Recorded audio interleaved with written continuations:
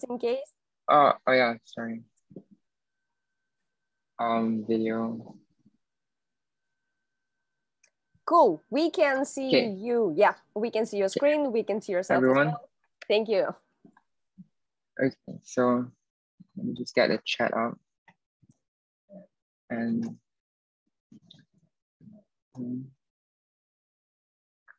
all right. So first of all, thank you, Sasha, the Wagon, and bitgrit for giving me this opportunity to give this workshop. And thank you for everyone who's joining here with me today, and especially those who woke up super early. Kudos to you. So today we'll be talking about data cleaning with Python, as given from the title, and it'll basically be an introduction to data cleaning with Python. So my name is Benedict Neo, but you can call me Ben. I'm from Kuala Lumpur, Malaysia. I'm a third-year statistics student at ISU, Ohio State University. And I love spending my time self-learning data science and programming. And I also really enjoy reading sci-fi books. So currently, I'm an intern at bitgrit, where I'm responsible for writing technical articles.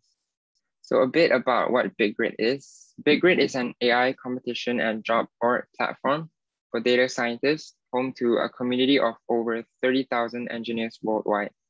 So what bitgrit is aiming to do is to build a comprehensive online ecosystem that aims to establish a blockchain-powered AI marketplace. It was founded in 2017. It has over 30 employees, 30,000 plus data scientist community, and 3 offices worldwide. So here's an example of the competition platform. This is a video popularity prediction challenge that was hosted this year. So in these competitions, you have real world problems to solve. You also get monetary prizes and a leaderboard feature that shows you where you're ranked when you compete. And overall, it's a very good hands-on experience that can boost your CV. And this is the job board. And you can see many open job positions here from all job experience levels. And worldwide locations will be open in the near future, but currently it's only in Tokyo, I believe. But right now it's not available because of COVID-19 restrictions. And you can find more info about bitgrit in this slide.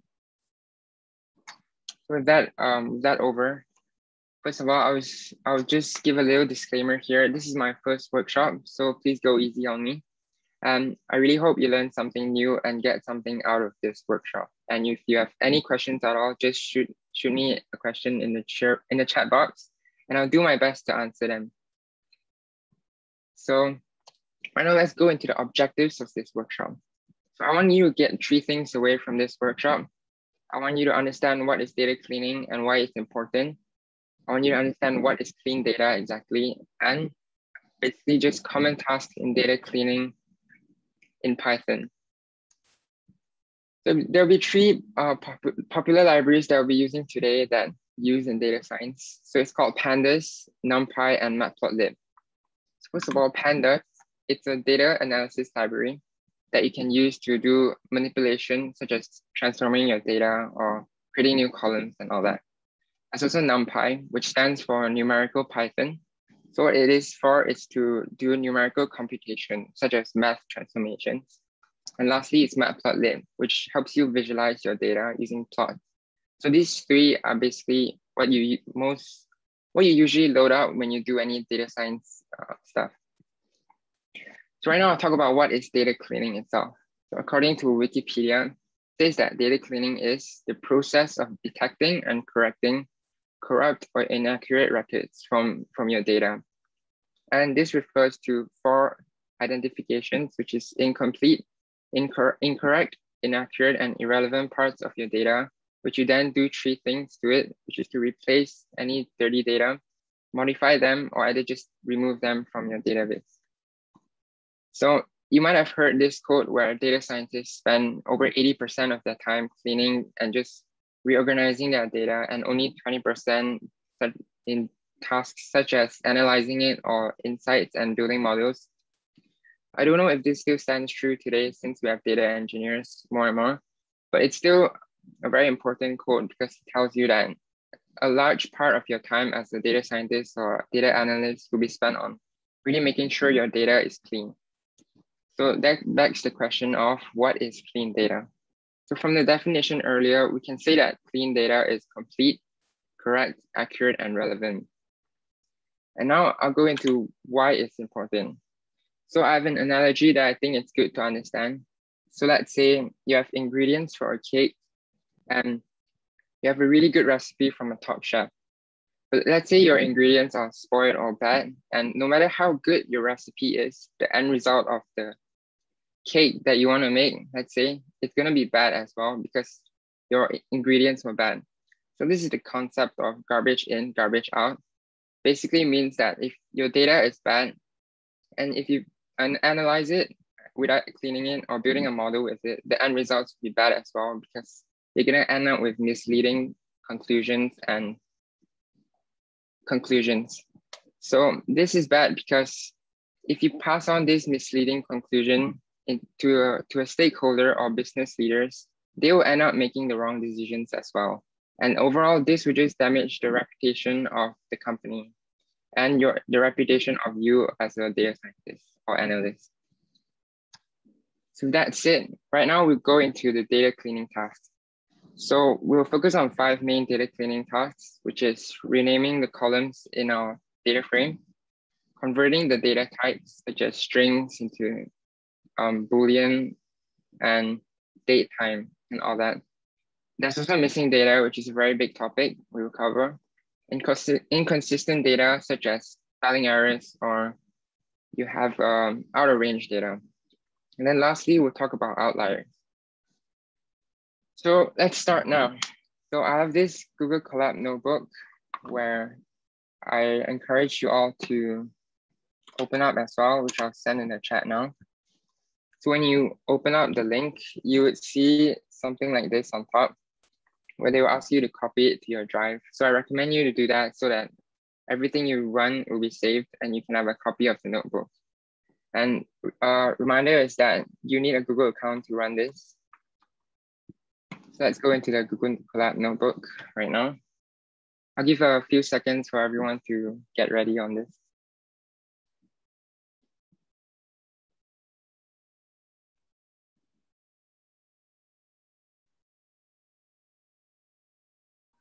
Hey guys, so since we still have some time, I think this pose is a great time to ask any questions if you have. Just make sure that the page is loading for you. If you have any questions to Ben about his background, his studies, his interest in data science, or something that he shared before, feel free to ask.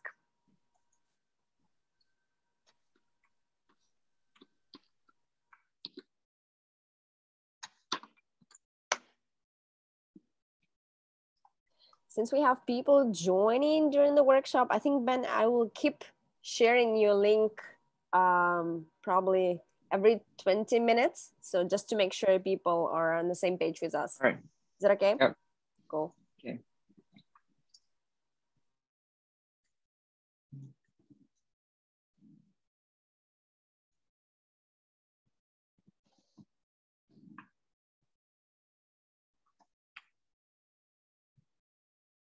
So I hope everyone is getting ready. And if you're not yet, then it's all right because I'll take a lot of time to explain and you can get it up in your own time. So when you open the Google Colab app notebook, you will see this button where they ask you to connect to Google's engine.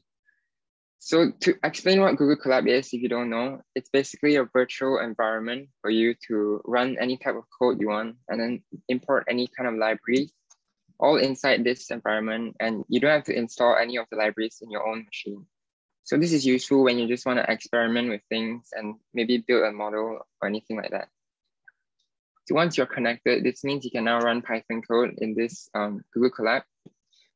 So every time you do any data science stuff, you always start with loading libraries. So here it's a code cell where I load up some libraries that we'll be using today. And if you don't know, this is basically a text cell, which is in Markdown. And if you want to, let's say, update this to say something, whenever you run a code cell, you do Shift Enter, and then it will update for you.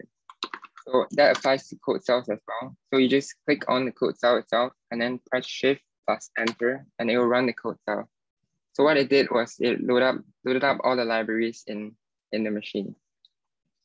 So just a brief, quick run through of what all this does. So I mentioned the 3 libraries earlier. So all these are how you import the libraries. And if you see this as keyword, it just means that I named pandas as PD so that later on when I use it, it's easier to call it. Since it's a shorter name. And then there's also Seaborn, which I didn't mention, but it's basically just also a visualization library. And matplotlib inline, what it does is it plots out all the plots for us without having to call this. So it's just for convenience, basically. And this RC params figure size stands for what you think it is. It's figure size. Basically, it's a default size that I want for all my plots in this notebook. And then style is just like a theme that makes it nicer. There's also date time, which helps you work with date data. So with that said, I'll move on to the next section, which is called helper functions.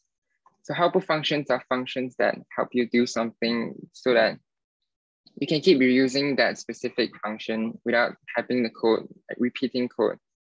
So these 2 functions help me get the missing values and the memory of a data frame.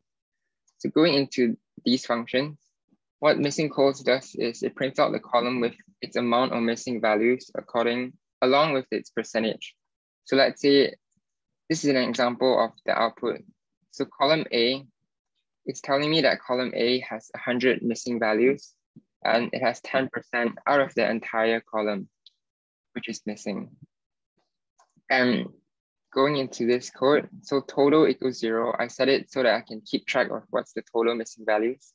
And I did a for loop to loop over the columns in the data frame.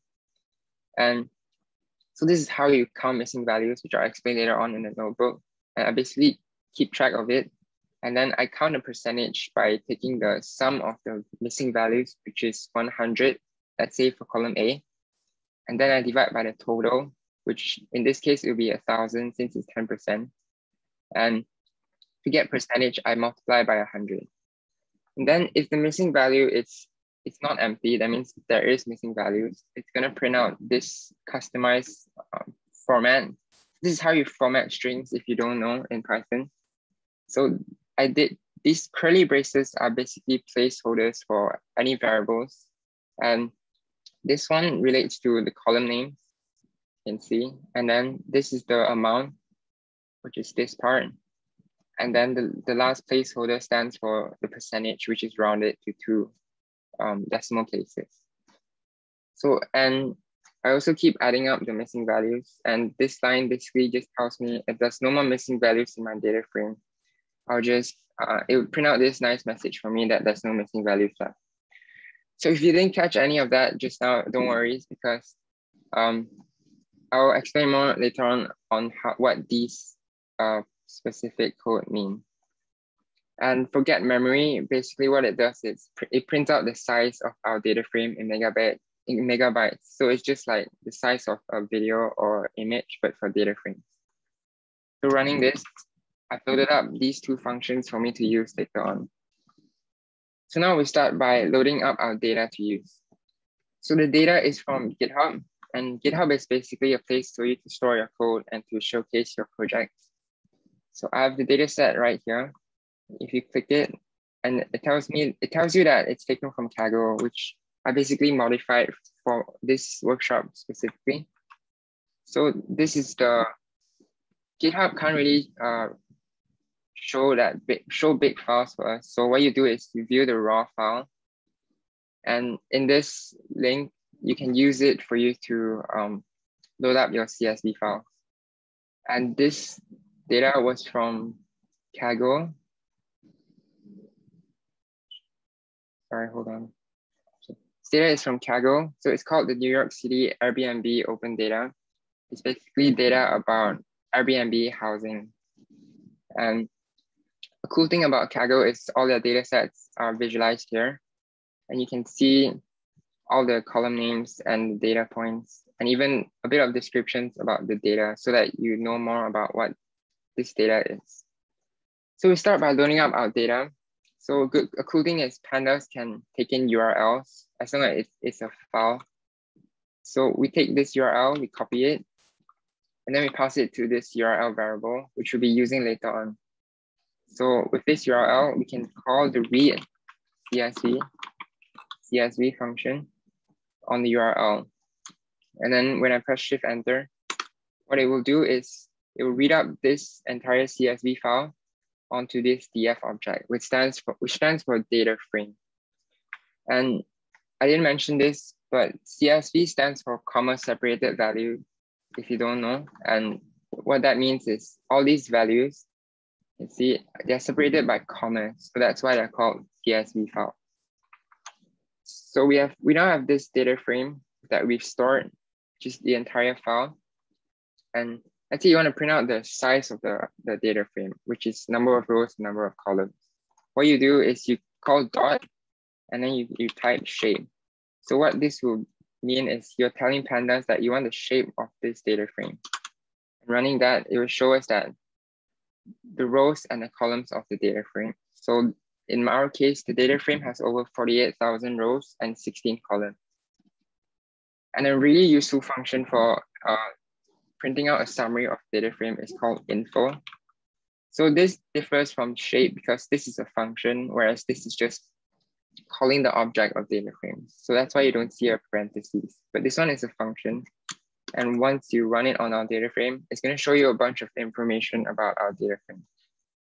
So it's going to show you the number of rows as well, and columns, the non-null count, and D type, and memory usage as well. So all these columns are basically the column names of your data frame. Non-null in this case means the number of rows that weren't missing. So non-null means not missing. And even from here, you can actually tell that some of the columns have missing data, because let's say for name, it doesn't match the total number of rows. So this means name has missing value. And then for D type, this just means the data type of your column. So name, it's the data type of an object, which makes sense because object is a string, if you didn't know. And ID is integer, which is correct. And latitude, longitude is float. Float is decimal place values, and so on. So we go into detail of data types later on. So we just move on. And if you just want to grab the data type, by the way, you can also call something just like shape, you can call D type. And what this does, it will show you, it's D types plural form. What it will show you is all the data type of the columns only. So it's a simpler form of this, just on the data type. And let's say, because all this doesn't really show you the values of your columns, it's only the data type and the name. So if you want to have a quick peek at your data, what you do is if you call head, what this will do is show you the first 5 rows of your data frame. And from here, you can see the values of each column. And so head by default will show you 5 rows. And if you want to get more than 5 rows, you can definitely do that by passing a different integer inside the parameter.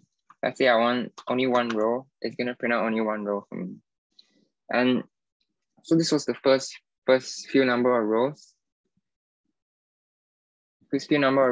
And let's say you want the last 5 rows, you can call it tail. So head is the top and tail is at the bottom, which is intuitive. So tail will also show the last 5 rows, and you can also customize it to any last n number of rows that you want. And if you don't want to just look at the top and bottom, and you want to randomly sample, which basically means you want to take a random rows from your entire data frame, what you can do is call the sample function. Sorry, that's a problem with my keyboard. Hold on.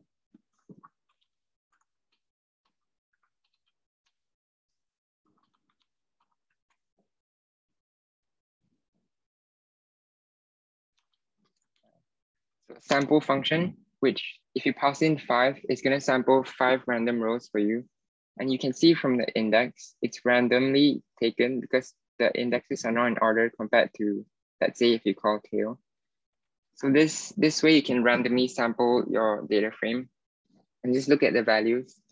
So why we use these is to look at the values and to make sure that everything is in order and the values are appropriate according to the columns. So from here, you can notice that this price column has a $sign on the values.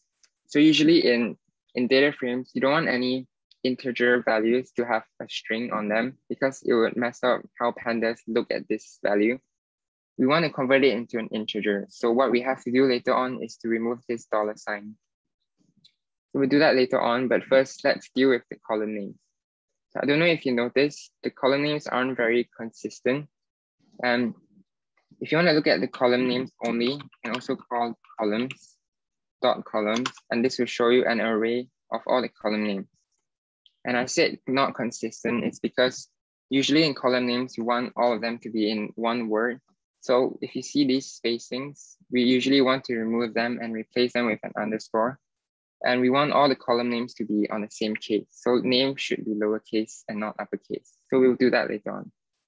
And if this format isn't very clear for you, you can also convert this array into a list, which you can call using to_list. My keyboard's having problems. To_list, columns, to_list, and it will print out an entire list for you. And this is a clearer format because all the columns are in one row. So what we will do right now is to fix our column names. So these spaces, we want to replace them with underscores, and name we want to lowercase. So how we can do that is using the string methods in Python. In order to access the string methods, first we have to instantiate all these columns as a string. How we can do that is we need to call str. So this is telling Python that we want these columns to be a string. And then the method to replace values is called replace. And the parameters are simple. It's just the values that you want to replace it of. And this is the values that you want it to be replaced with, if that makes sense. I'll just show you. So the values that we want it to be replaced are the spacings, and we want to replace them with underscores.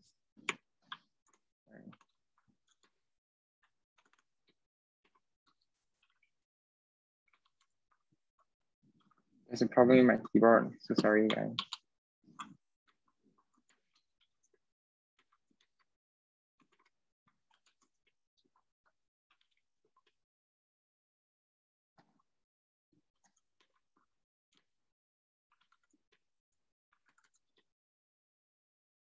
Okay, so what this is, we replace all those spaces with an underscore.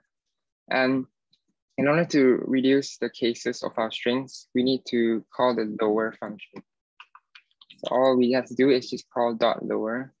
And right now, all our columns are fixed, as you can see. Name has become lowercase, and all these spacings have been replaced with this underscore. So let's say if you want to do more to your column names, you want to rename it into something else, we can use the pandas rename function. How it works is it takes in a dictionary where you have key value pairs. So the keys have to be the original name, for example, name here, and the new name that you want it to be replaced with. So let's say I want to rename the column name as listing name and latitude, longitude into a shorter version, lat and long. How we do that is we call replace, and then the columns that we want to replace, we pass in the dictionary into here. And then right now, let's see that the column,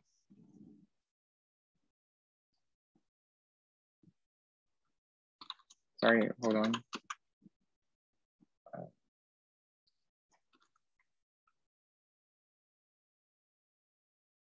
Sorry, it's renamed, my bad.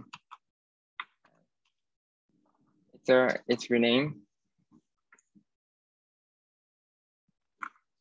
So, and then we can get the column names, and it will show you that it updated, like right here. So you see that name became listing name. And then all these spacings, I mean, the latitude and longitude, it became lat and long. So, but one important thing that you have to remember using pandas is, let's say I print out the column names again, it will show you that, look, it's still, yeah, latitude and longitude. Right now, it's still the original one. As you can see, name is still name. That's because you didn't use the in place equals true. So what that does is it basically updates the data frame itself based on the function. So if you don't do that, it will only be returning an output of the function and it's not updating your data frame itself. So to make it easier, you always call in place equals true if you want anything that changes onto the data frame itself. That makes sense. So the version should be Python 3. I'm not really sure the specific version. Does that answer your question, Stephanie? So I'll just move on. So right now you can see that the data frame columns, they've been updated by using the in place equals true command. So all these are some ways that you can work with the column names in pandas. And that's actually a very cool library called PyJanitor that can do all this above in just one function, which I'll show you. So in the documentation, that's this function called clean names, which is this. So you only have to call this function itself, and it will clean the column names of your entire data frame. So that's very useful, and you can test it out if you want later on. So I mentioned just now that the dollar signs are a problem for our data, and what we have to do is remove the dollar sign label. So just to look at the data again. So in data frame, if you want to index a specific column, you just have to call df, and then you write this list where you pass in price. So the column name, which means you're indexing price of the data frame. And you can see that there are dollar signs. So how we can replace them into nothing is using the same method as earlier. We call replace. And then, so the value we want to replace it is dollar sign. So we just have to pass in dollar sign here. And then I want the dollar signs to disappear. So I pass in nothing as the values I want to replace it with. So now you see that the column, the dollar values are now all gone and it's fixed now. But now we'll be going into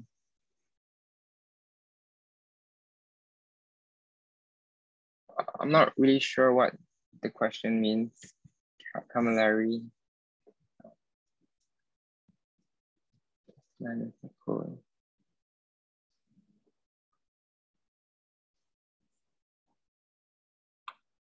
Could you rephrase the question? Shortcut used to replace line. Oh, I've just been highlighting the line. So like there's a line. I've just been highlighting it. Okay, so moving on. I'll go into data types right now. So you see that our price value, they should be integers. And right now it's telling me that they're objects. So when I call D type, so this is a singular form, it wasn't D types. D type is for a specific column. When I call D type on my price column, it tells me that it's O, which stands for object. So a bit about pandas data types. So these are the common ones. That's object, integer, float, Boolean, date, time, and category. So right now our price is in an object or string category type, string data type. And we want to convert it into integer. So how we can do that is using the pandas two numeric function. So to go into this code cell, so we call pandas.toNumeric, and then we want to pass in the column that we want it to convert it into a numeric. And by passing this, you can see that the data type now is an integer. So we've updated it from an object into an integer.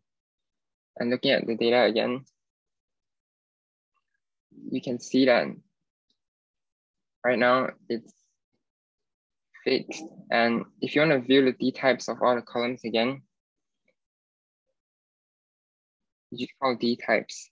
So moving on to the other columns, we also have to check whether some of the data types are in the wrong data type. So for example, these three, neighborhood group, neighborhood, and room type.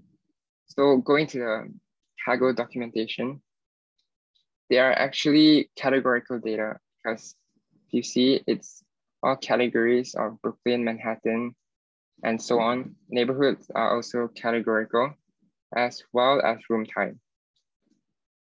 So that's it. We want to convert it into a category, but there are some guidelines that when you work with category data types, firstly, it's you usually convert it so that it can reduce memory and increase performance with some of the operations related to categorical, yeah, sure, SD, related to categorical data.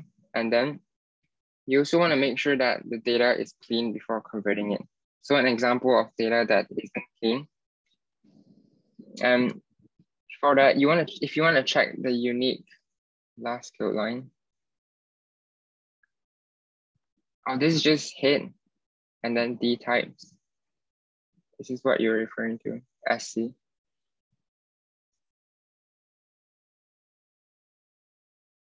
Yeah, it's just checking the data types, and then this is just checking the first row or any number of rows. Okay. So in a categorical column, let's say you want to check the unique values of within the column, you just call it unique. And running it, it will show you that these are the unique values. So an example of data that isn't clean is this. You see that Brooklyn, they mean the same thing to us, and Manhattan as well, but to pandas, it's something different. So this is an example of unclean data. And so we can't convert it into a category yet. So move on to neighborhood. So usually category data, we want it to have a limited, usually fixed number of possible values. But if we check the number of unique values within this category, this column, sorry, it tells us that there's over 200 categories. So that's too large for it to be converted into a category type. And it's good to keep it as an object data type.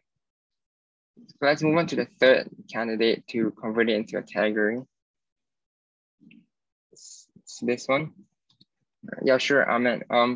So it's recommended for category data type to have as few, like not a lot of unique values, because it's recommended to have only a few and not a lot. Like for example, over 200, that's too much, and you shouldn't convert it into a category D type. Does that make sense, Ahmed? Okay, cool. So let's move on to room type. So if you check the unique values, that's only 3. So this is perfect to convert it into a category data type. And I said that it can reduce memory. So that's what the get memory function is for. So when I get the memory of our data frame now, you see that it's around 6.26 MB. So to convert it into a category D type, all you have to do is type S type.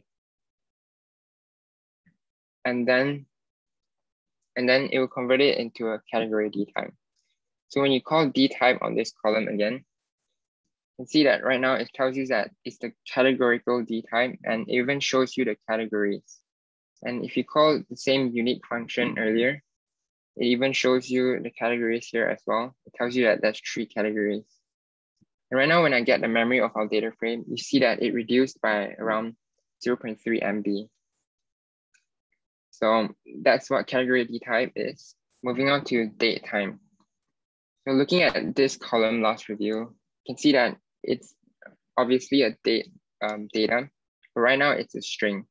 So in order to convert string values into a date time object, what we have to do is call the toDateTime function. And what we pass in is the column itself that we want to convert and the format. So right now we'll work on figuring out what the format of this is. So if you go into this link, it will show you a list of string formatting in Python. So our date was year, month, and day. So for our year, we see that there's zero padding, which means there's a 2-0 in front of the year instead of just like 13. So our year will be a big case Y. And then for month and day, it's also zero padded, as you can see. So this month is going to be this lowercase m instead of this because it's lowercase. I mean, because that's zero padding, sorry. And then for day, it's also a lowercase d because that's a zero padding. So from that, we can know that the format of our date time, it's going to be percentage y. So you need to include the percentage on each of them in front, and as well as the dashes because the format is a dash instead of like a slash. So it'll be a dash and then m and day. Sorry, I forgot a dash here. So this will be the format of our date that Python can recognize. So converting this into a date time. See, right now it says that it's M8, which also stands for date time. And if I call all the data types again, you can see that it says date time 64. So right now, our data types are pretty much fixed. And a cool thing about a date time data type, the missing values, they're actually represented as NAT, which stands for not available time, instead of NaN, which is not available number. So that's something different when you convert it into a date time object. Moving on to changing numeric types. So there are different variations of numeric types, such as that's int8, int16, 32, and 64. So these numbers, 8, 16, and so on, they stand for bit. So in int8, it only takes in the range of this amount of integers. So when you go higher in bit, you can store more integers. Basically, the bigger this value, the more size it will store. So if you want to convert it into a lower one, you can do that in pandas, which I'll show you right now. So let's say we get maximum nights column and we get the maximum value of it using dot max. It's going to show us that it's around 1250. And if we get the minimum, it's around 1. So right now, this data type minimum nights, it's in 64. So since our maximum integer type, it's only going to be 1250. It's not necessary to store it as an int64 data type. So if you want to reduce it down into a lower level, such as int16, we can. So I'm going to show you that it reduces memory again by getting the memory right now. And then to convert it, what you need to do is call the astype function. And you pass in the type of the integer that you want. And right now it's going to show me that it's right now an int16 data type.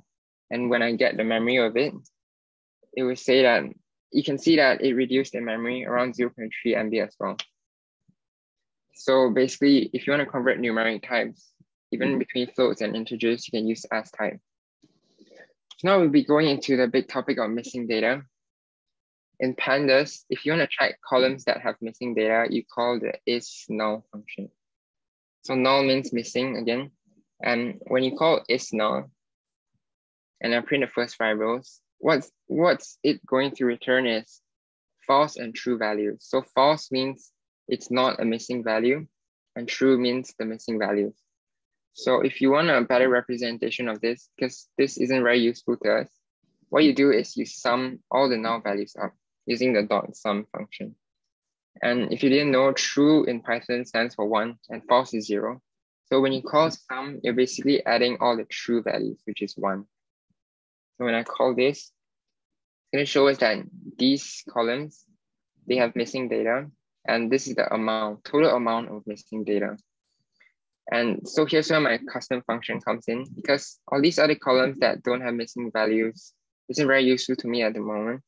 So what this will print out to me is only the columns that have missing data, the total amount as well, and then the percentage.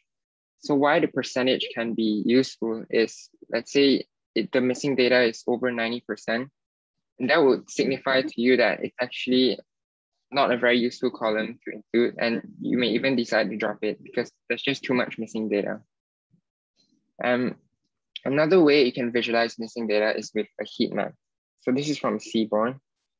And what it does is it basically maps out all these values of true and false and turn them into colors. So false, it will be purple, and then the true values, they are coded as a yellow color. So what this is showing me is these are the columns. So all these are columns, and then these yellow lines, they basically mean the missing data within your data frame. So this is useful to just show you how many missing data is present within your entire data frame. Yeah. So from this heat map, you can tell that last review and reviews per month have a lot of missing data, whereas listing name and host ID only have a little bit. So right now we'll be going into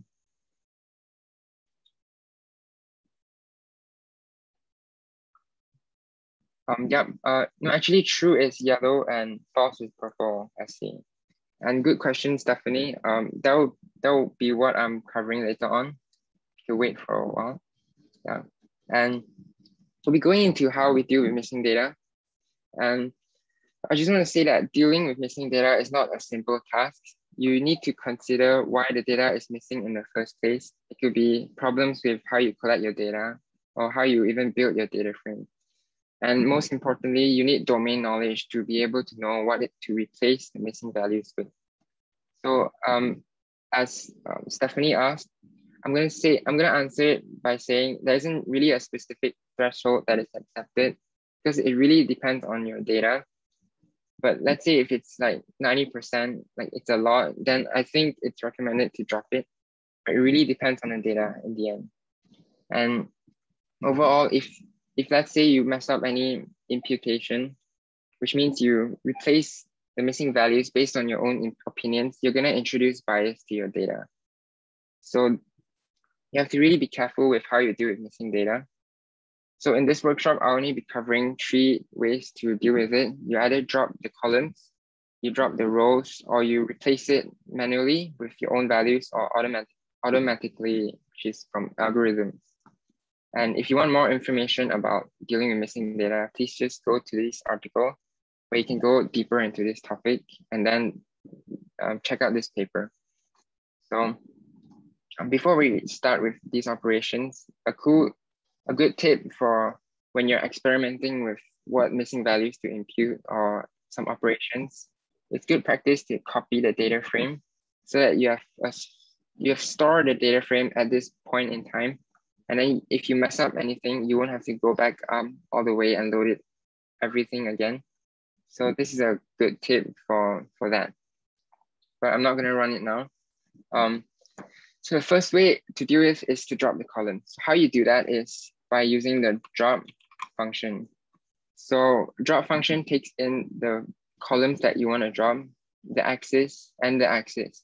So I can create a list and give it the names of the columns that I want to drop. So I decided to drop ID, hostname and host ID. And why is because from the Kaggle notebook, I saw that someone said that hostname is not ethical to include, so you should decide to drop it. And then ID is, let's say you're building a machine learning model, IDs aren't very useful features because they're just unique IDs. And overall, dropping columns is not a really good strategy because you're usually losing a lot of information. There's an exception of whether it's a lot of missing data or in this case, the features are just not useful. And by passing in the columns that you want to drop and then the axis as well, which in this case, it will be column. Since we're dropping the column, passing column here and running this, it dropped the column already. And you can see from the function that it went out to only 3 columns with missing data. And then printing the shape of the original data frame and the data frame now, you see that the number of columns reduced by 3. Sorry, I didn't run this.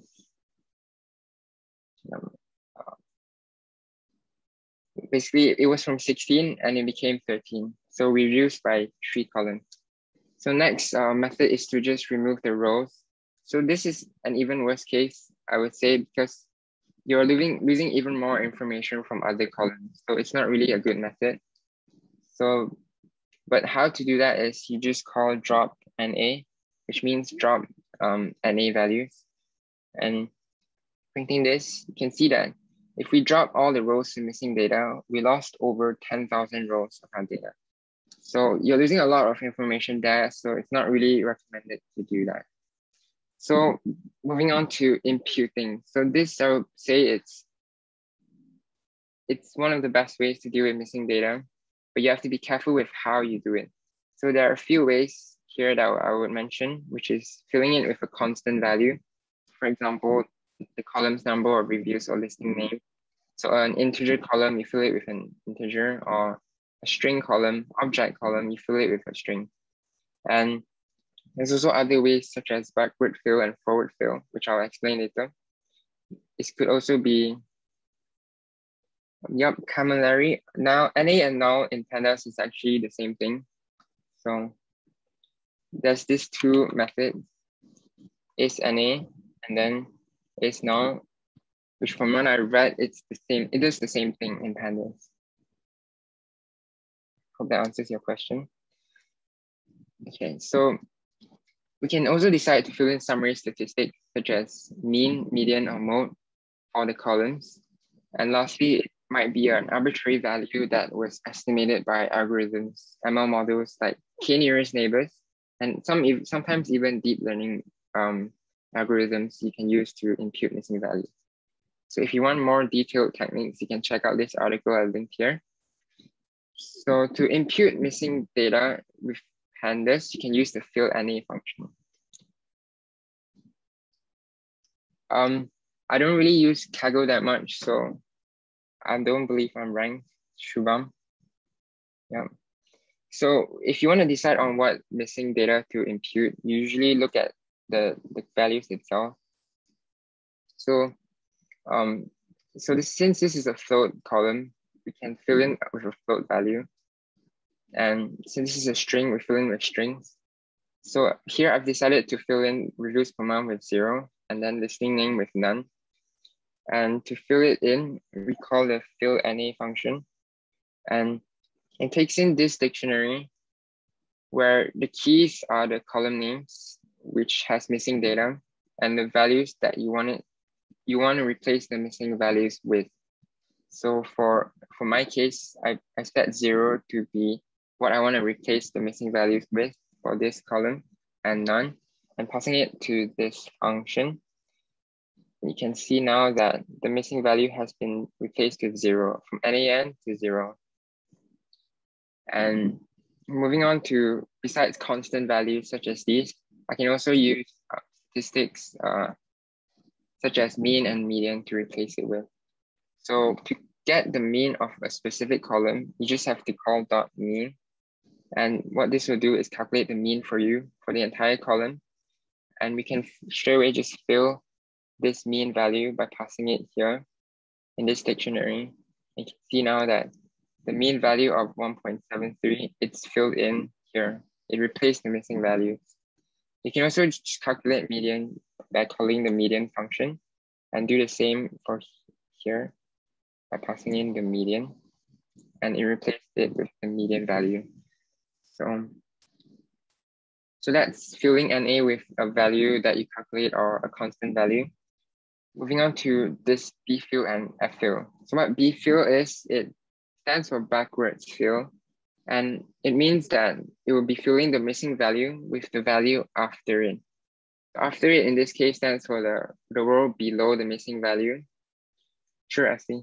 So bfill means filling the missing value below the row of the missing value. And then ffill means you're filling it before it. So I'll demonstrate it so that it's clearer here. So right now the missing value is at row 2.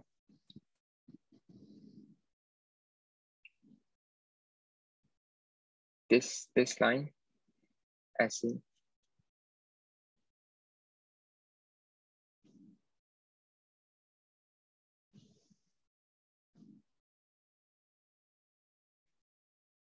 Which line do you mean I see?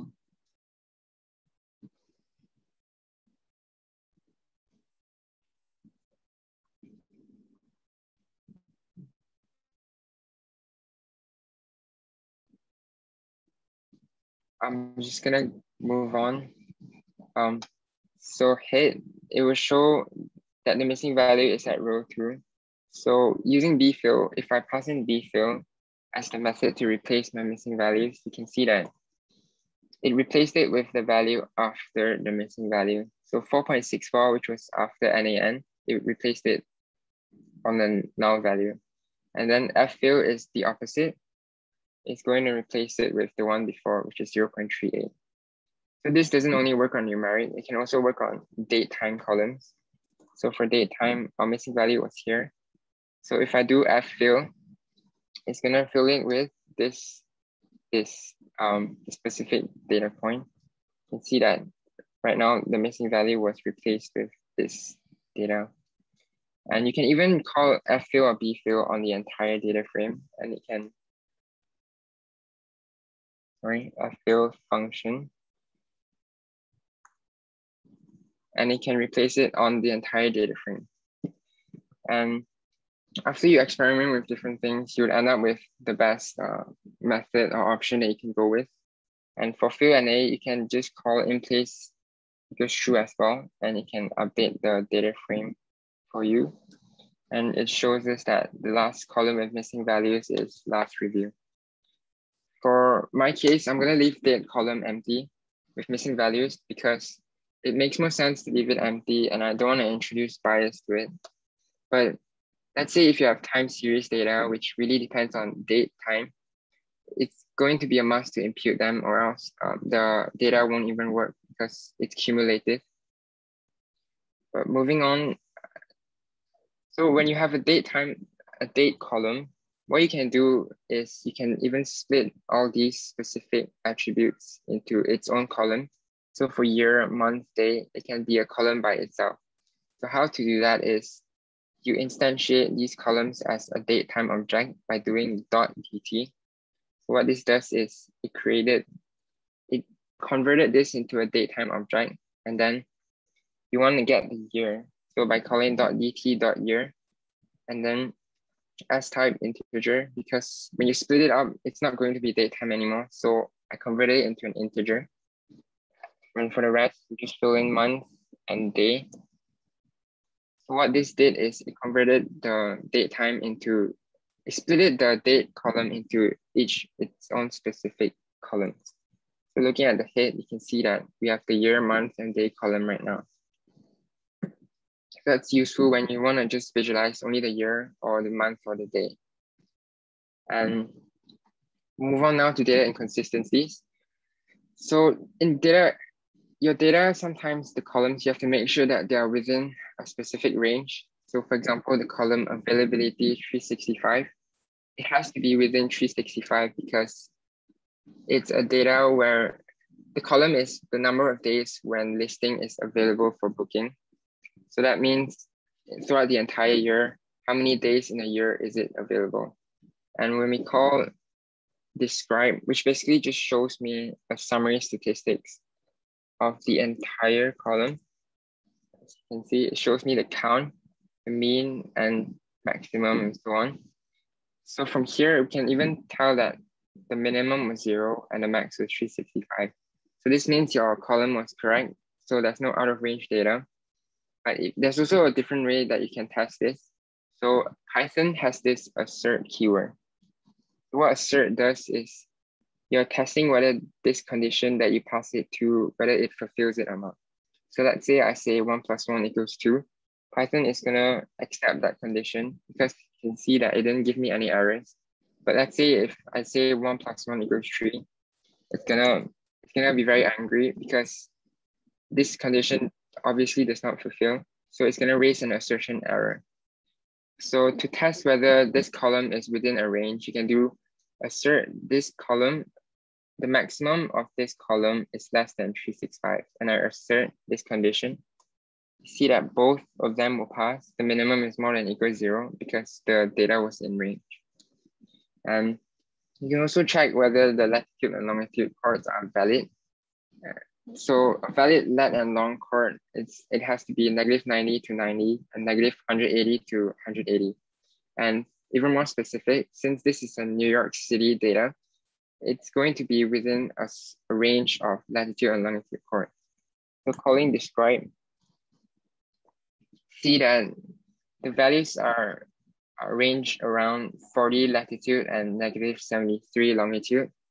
So this is a New York City lat and long chord. So this tells you that it is correct. But if you really want to make sure, you can plot a plot of the map itself, and you can check out this notebook that did that. Basically, they took a map of New York City, and then they plotted the data points onto the map itself, and you can check whether the data points are correct. So we'll move on to categorical data consistency. And if you still remember our neighborhood group, there are some spelling errors in our columns, in our categories. And so assert is just basically just a different way to test. It's a debugging tool. So I wouldn't say that's an advantage to it, but just another tool that you can use. Hope that answers your question, Flor. And so if you remember the neighborhood group, there's problems with our categories. So when we printed out the unique values, you can see that Brooklyn and Manhattan, they have spelling errors, which causes them not to be grouped together. So how you can fix that is using Panda's replace method. So what you need are two things, the wrong spellings or the wrong values, and then the right ones. So creating a list of the wrong spellings, Brooklyn, Manhattan, and then the right ones. And you have to make sure that you map the right one, like Brooklyn to Brooklyn as well, because they have to be in order. So calling the replace function and passing in the wrong spelling, the value that we want to replace with the correct value, and then doing in place equals true, and see that we fixed the group already, because right now we have only unique categories. Okay, so usually that was a very simple example of inconsistent values. It's usually harder to deal with than this, but there are two ways that you can make it easier. First is you can pre-process the text so that, let's say, there's different cases of value, and what you have to do is lowercase all the values to keep it consistent. And you can also strip white spaces so that pandas won't treat them differently. And the other way is fuzzy matching. If you don't know what fuzzy matching is, it's, let's say I search for this value on Google. So what Google did is it fuzzy matched this word as Brooklyn. So you can also apply this concept on fixing your categories. And if you want to see an implementation on this, you can check out this Kaggle notebook in this link. And it really makes it easier since, let's say there's over 200 categories and you don't want to check one by one, you can use fuzzy matching. So moving on to duplicate rows. To check for any duplicate rows that are not necessary, and it might have been caused due to human error, you do duplicate it and you call any. So without any, what duplicated just shows you are ranges of true and false values, where false means it's not duplicated and true means it is duplicated. And then calling dot any, it will just tell me a Boolean value true, which is there are duplicated values in my data frame, and false otherwise. So to check how many rows are duplicated, you can call this dot sum instead of dot any. And it tells us that there's one row that is duplicated. You can even see which row it is that is duplicated to really make sure, or to look at it. You can just call duplicated as well. And what this is doing is, since this value is false and true, when you call df and you index this false and true value, it's only going to take the true value. So this will return the true value from this output, which tells us that it's this row that is duplicated. And to drop this duplicated row, all we have to do is just call drop duplicates, and then set in place equals true as well. So what it did is it remove the duplicate row first, and if you check whether there's any duplicate values, it's going to return false. So that's all from data inconsistencies. Now we're moving on into the last section, which is outliers. So what are outliers? Outliers are basically data points that is far away from other observations in our data. It usually arises from errors in our data collection, or it could even be due to some relationships between a few columns in our data. So it might be inherent to the data itself, and it could be valuable information. So there are two things. It's either these outliers are bad and you have to remove them because they're errors from data collection, or it's because, or they're actually useful to us and it tells us important information. So to detect and to differentiate them, you can use box plots and histograms, which is just visualizing the data, and statistical methods such as IQR, which stands for inner quartile range, and skewness to find out the outliers.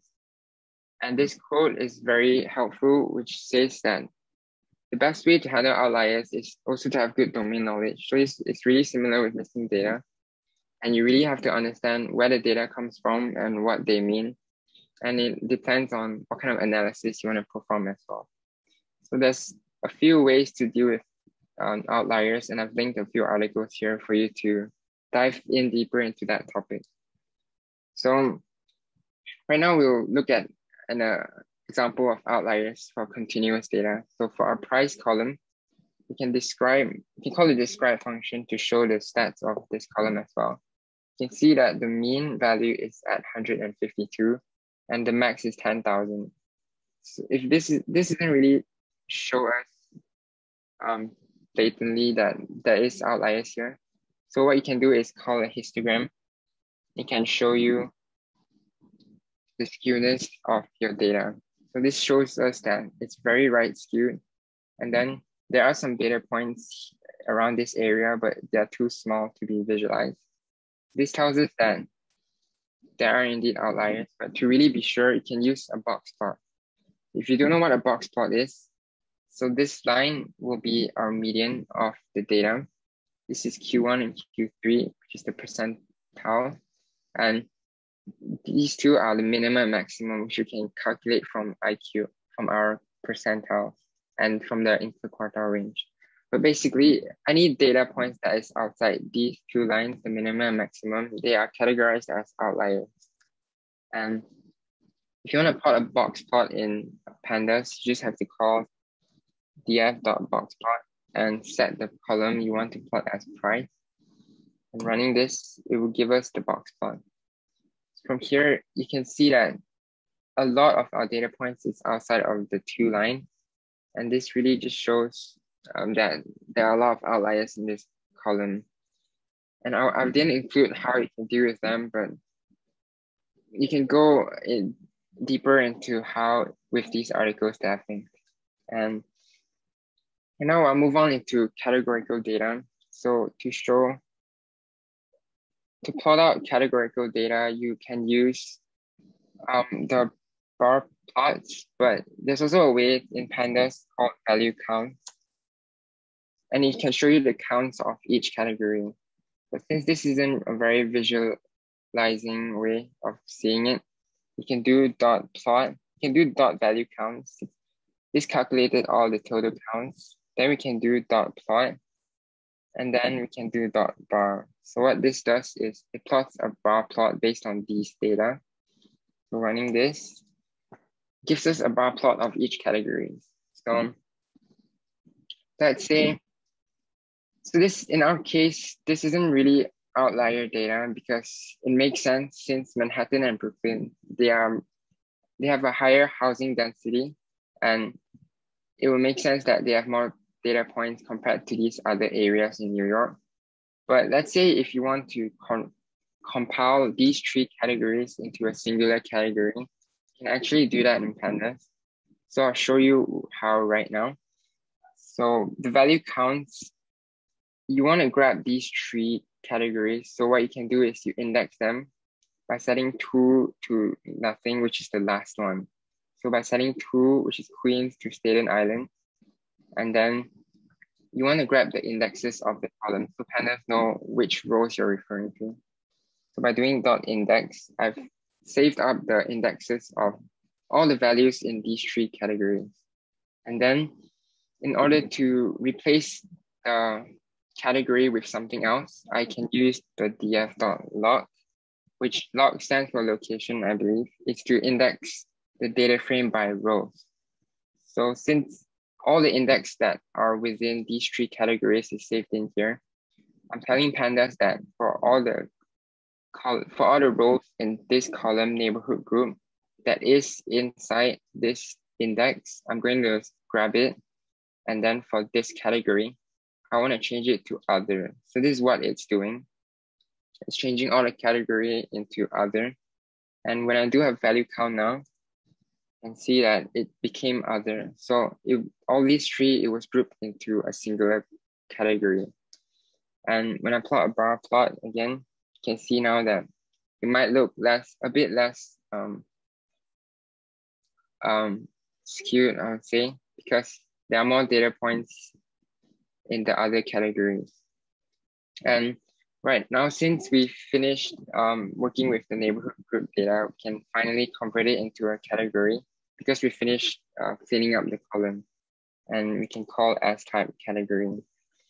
So after you finish all your data cleaning, you can even save up the version of your data frame into a CSV file using the toCSV function.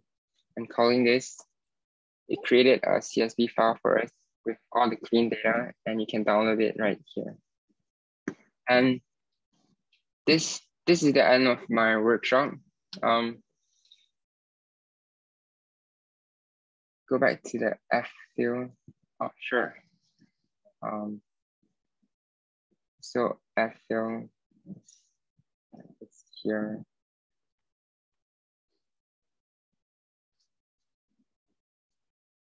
Yep. Do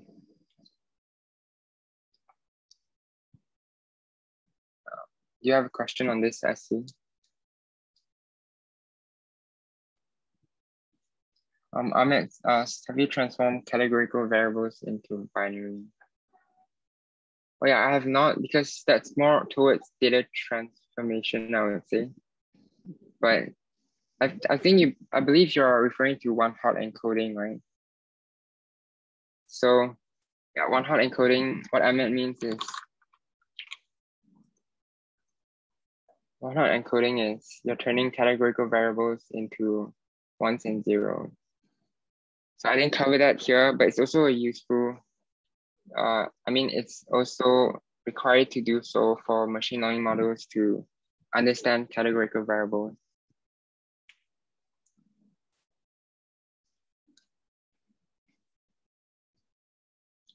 Output and text. So in order to only grab the Python, I believe you can just go here and download .py.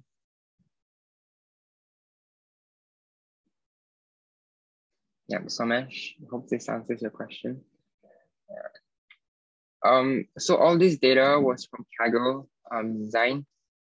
You can easily just get all sorts of data from Kaggle, and you can practice on these data sets and to really improve your skills. So let's say you go into this data set, and you can even check out, go for a more popular one. You can check out the implementation of other people, and you can really learn a lot by just looking at how people approach the cleaning the data, exploring it, and building a model from Kaggle. Yeah. Yep, this modified file, I will download it later on and share it on GitHub, and you can find it here, Stephanie, Lisa as well. So I think that marks the end of this workshop. So I just want to thank you everyone for listening and paying attention. I'm sorry for the mishaps and for the workshop not being so smooth, but you can reach out to me on LinkedIn, and you can find my articles on Medium. And as I said, the material is within this repo. Thank you, everyone. Cool. Thank you so much, Ben. It was amazing workshop and congratulations with your debut. Cool. I have another question from Somesh. Is this not remove the output and text? Oh, it doesn't. I'm not really sure how you can only get the code and remove the output. But this one only has the text, so maybe this one, maybe this works for you. Downloading.py. Yeah, thanks so much.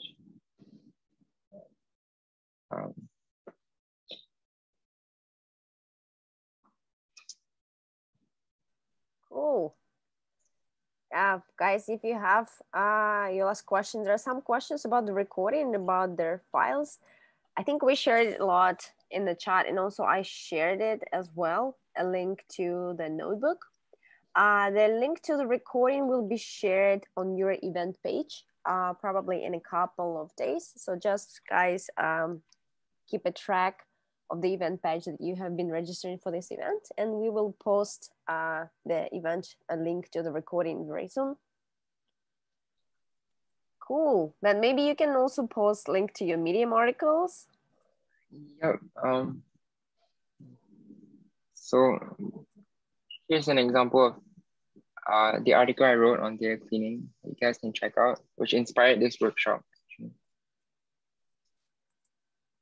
And you can check out all my articles on the bitgrit data science publication here.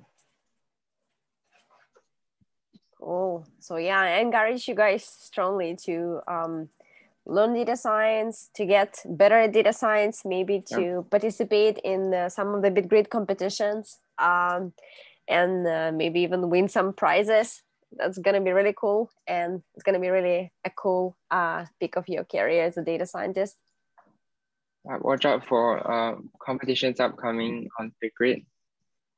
You can find it all here. Yeah. Cool. Or if you want to keep a track of the competitions, I recommend you to subscribe to the bitgrit newsletter. bitgrit usually sends the latest updates about the competitions via newsletter. A lot of resources in our newsletters. Cool. So if we have no other questions, we will probably wrap up the workshop. Just want to say thank you. Okay, question from Nora. Question from Nora. Nora wants to get a complete file. So you can find the complete file here. And if you only want the Google Colab notebook, it's here.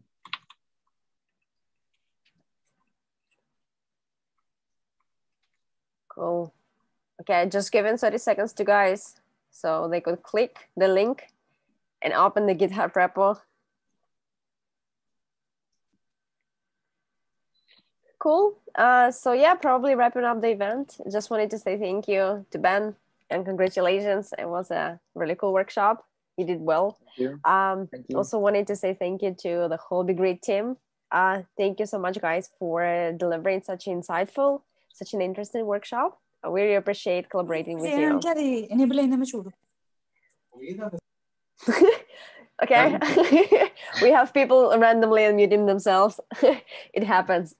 Thank you so much. And yeah, I just wanted to say, if you guys are interested in data science, follow Wagon for more data science related workshops. And as I mentioned, we will have a data science demo day coming on July 30th, where our data science students will present their deep learning solutions built during the bootcamp. And it's actually incredible because people come to the bootcamp, they have no idea about data science before joining, and then they go through the bootcamp and they become data scientists.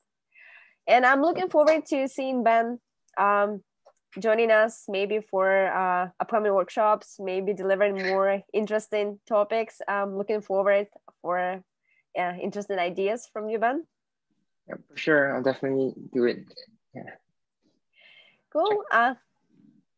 Great. So yeah, good evening for those based in Japan and Asian zone. Also, we have people based in Colombia. So good morning, Stephen, and good afternoon, maybe for those one who are based in Europe. It was nice having you all, and thank you so much for so many questions. Cool. Thank you so much, Ben. You were amazing. Thank you, everyone. Bye-bye. Bye.